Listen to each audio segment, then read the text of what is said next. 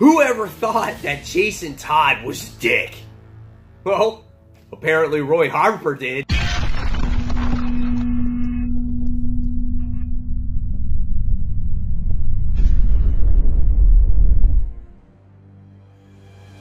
Hey comic book fans, welcome back to Comic Book Corner 2.0, and fans, you're back with me, Mike Spider Slayer, getting ready to do that all-important comic book review, so you the fans can make a decision what comic books to buy. And today, guys, we're talking about Red Hood and the Outlaws, Annual Issue 2. That's right, fans. Now, if you're wondering if this continued off of the last issue of Red Hood and the Outlaws, it absolutely does. In a way, you know, I don't think it's necessary that you must read it, but it is a fun read. This book does go for $4.99, and the artwork in the book is pretty good. It's not my favorite artwork, but it is solid, and it definitely gets the point across. But very simple paneling and whatnot, but good action scenes in the book.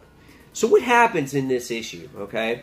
Well, we wind up seeing Roy Harper and Jason Todd. They're on this particular island, and we wind up seeing Jason, who is beat to shit based off of the last fight that he had with Batman, okay? And so he's recovering, but Jason Todd's form of recovery is still, even with a broken arm, a black eye, and all busted up, he's still trying to shoot his guns, he's still trying to train, and we see Roy Harper trying to make Jason rest, okay? He's been that friend for him, okay? And what makes this issue good is that these are friends being there for each other. And I think that's cool. And Jason Todd hasn't been there for Roy Harper, and he maybe should have been there more for him within the past, I don't know how much time has passed, okay? So we get to see Roy come within peace with himself, and then we get to see, and we get to see him deal with his alcoholism as well, where his sponsor is Killer Croc in jail. So he sees a hologram of Killer Croc, and they're talking to him with his alcoholism and stuff. It's really a cool moment, and Killer Croc is like, if I do anything in my life that's worthwhile, it was helping you. And that was a good moment. And Jason Todd actually is coming to grips with himself, too, as he does his recovery and whatnot.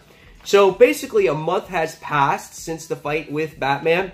And we get to see Arsenal and Red Hood. They actually go into a little job that they have to do about some opioids that was bad. And the shipment has gotten people sick, and I don't know how many people were sick within a past month or whatever the case may be. And that had to do with Susie Sue. Okay? But then all of a sudden, we have Susie Sue's sisters there. We start this crazy battle with the sisters and our heroes. We get to see cool dialogue in here with arrows, which is always fun to talk about. And at the end of the day, Susie Sue recovers from whatever injuries that she had. The two heroes wind up feeling for Susie and saying, you know what, guys, just don't do it again. And they wind up leaving them alone, which is kind of cool. And then at the end of the issue, we see our two heroes actually depart ways, or they part their ways. We wind up seeing that Roy Harper is actually going to go to AA. He's going to, you know, get back on the wagon because he's fallen off the wagon a whole bunch of times. And he invites Jason to come with him. And he's like, nah, you know, that's for quitters. And they just start laughing at each other. And he's like, you're such a dick, Jason. And it was just a really cool moment between best friends. And I love that moment in this particular book.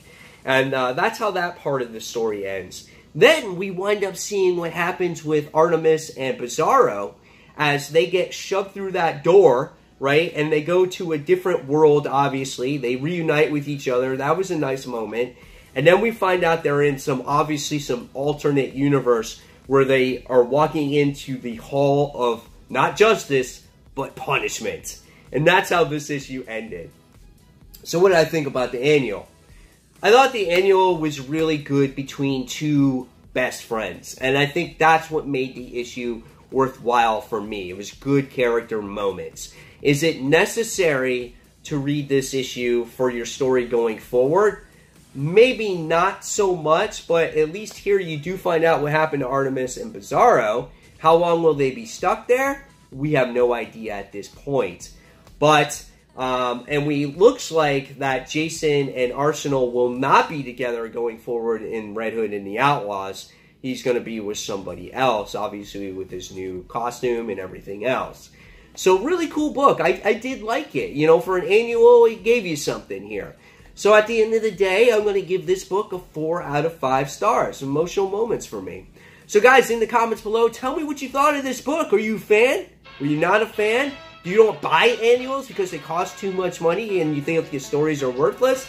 And guys, if you like this video, give it a thumbs up, subscribe to the channel, and don't forget to hit that notification button so you don't miss a single video from me. And until the next comic book review, fans, this is Mike Spider Slayer signing off. Thanks for watching, guys. Take care. Bye.